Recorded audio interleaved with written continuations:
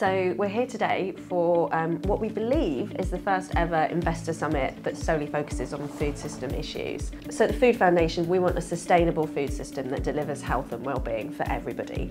And to do that, we fundamentally believe that you need to bring businesses and investors who fund and in some cases own most of the large food businesses out there. We need to bring them along with us on this journey of change. We are going to be bringing up experts and analysts here onto the stage to discuss just how food industry investors can engage with policymakers and try and drive really crucial change. We've obviously got representatives from investors, we've also got representatives from business, some of the major retailers are in the room today, we've got policymakers, and we've also got the NGO community. So we've designed this system, and wherever you look at this system, every time we drive it a bit harder, it makes things worse. So this is really all about working with the investment system to unleash the positive potential that they have to improve people's health. But I do think we have to start with the policy process. I think that's when we're thinking about how we engage as investors with policymakers,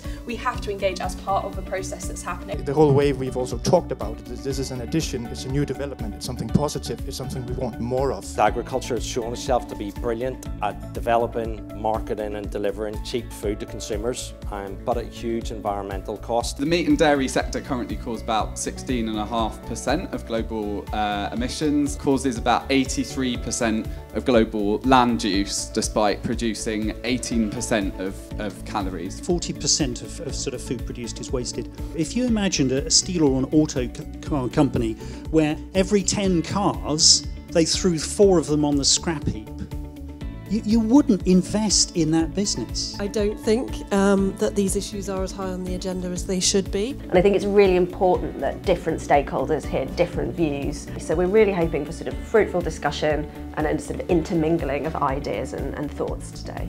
So at some stage, everybody's got to grapple with the fact that things need to evolve and need to evolve quite quickly, and the investors are an important part of putting the pressure on the system to drive it in the right direction.